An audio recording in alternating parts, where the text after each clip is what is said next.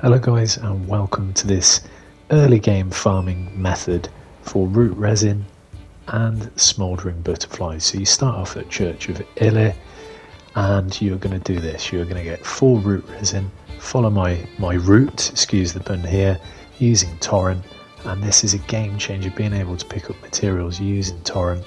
Miyazaki and the team talks about reducing the stress for the player.